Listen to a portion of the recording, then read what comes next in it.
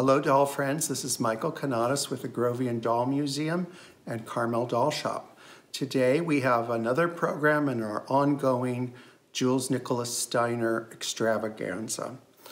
Today we're going to just do a mini program on a subject matter that is really important in the evolution of the French Bébé, in the evolution of the Steiner Company, the eyes. So we're going to start by having a look at the earliest known type of Steiner eyes. And these are the cobalt blue eyes. Now it is believed that these eyes were imported from England to France. They were imported from England to France and also from England to Germany. England had a very good glass-making industry for eyes. So these are believed to be the earliest Steiner eyes. You will find these on the Toffling babies, also known as the Machrin babies, the Biscuit babies, and the Gigators. So go back to our Grovian page, Grovian Facebook page, and you can see various examples.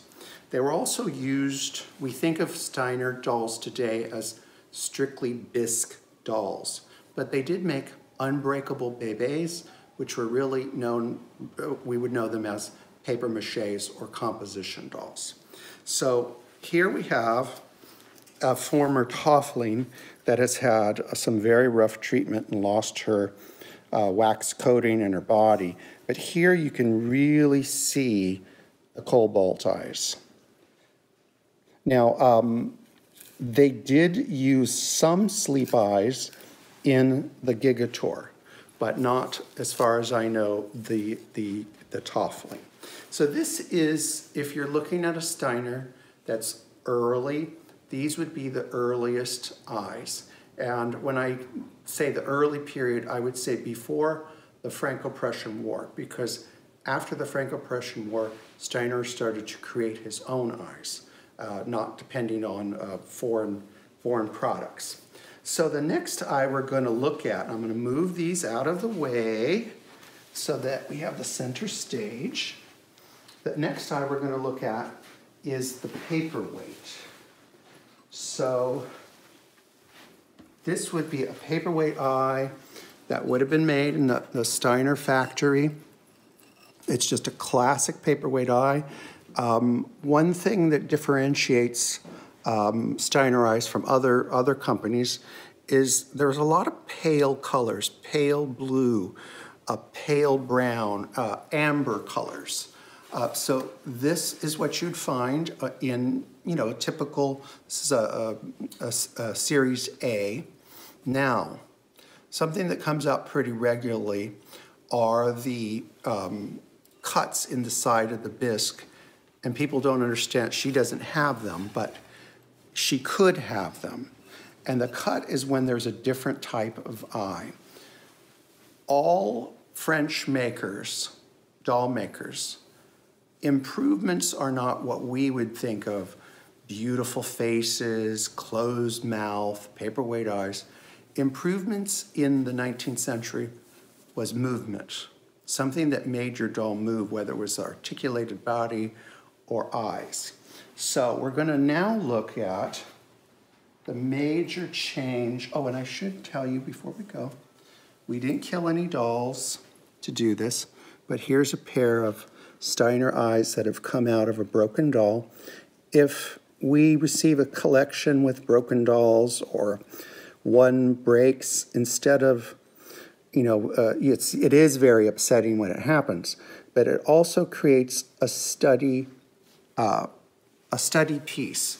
A lot of the times when we have a great doll that's broken into a million pieces, we'll save the pieces and send them to doll artists. So they learn how to paint, say, brew lips or brew eyelashes or eyebrows. It's very helpful. But here are classic eyes in the original plaster. And then here's what they would look like. I'm sorry, that one made my gloves dirty. That's what they would look like if they weren't in the plaster. So the next thing I'm going to show you is the really, really triumphant eye concept of Jules Nicholas Steiner.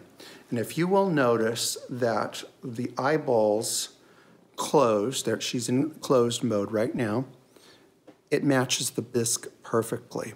Many German dolls, you will see they're waxed eyeballs and they'll be worn out or dirty, but the reason hers are so special, I'll show you in a minute, but I want you to see the engineering that created that.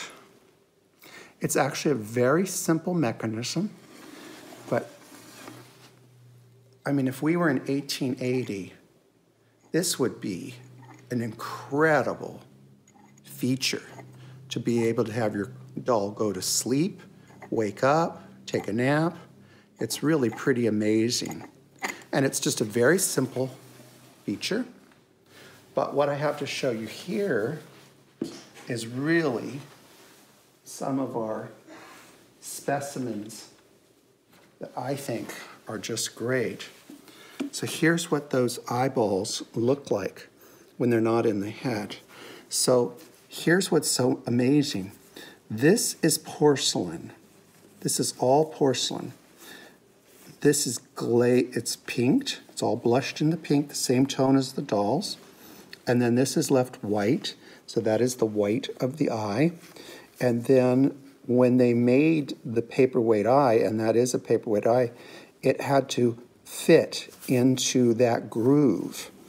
Now, there should be no mistake who made these eyes. So they're fully marked. So these were made when bisque heads were fired. These pieces were fired. Now, this is a fairly, if you can see, compared to her, that would be just about her size, maybe a little bit bigger. And this is a big doll. I think this is like 28 inches tall. But look at this. Here's another set that are tiny. Get that, you can see it. Tiny, tiny little things. So the lever-eyed, and that's what these are called, the lever-eyed went into very large dolls and very small dolls. Now, there is no time difference between a paperweight and a lever-eyed. The lever-eyed would be the more expensive doll. Now, I believe today the preference for collectors today is to have the paperweight, but in actuality, when they were new, the lever-eye was the more desirable doll. But this is part of, for a long, long period of time, Steiner was the only one doing these sleep eyes. It would take the Jumeau company almost at the end of their run to even consider doing these eyes. Now, one more thing. I mean, we've covered the eyes pretty good.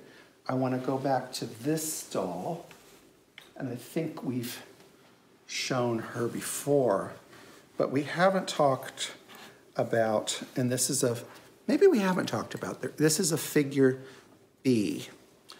And I think what is really another thing that to look for in these dolls that is so magnificent, when you make dolls, making a closed mouth doll, say Steiner or Bru or Jumeau, a closed mouth doll, that's easy.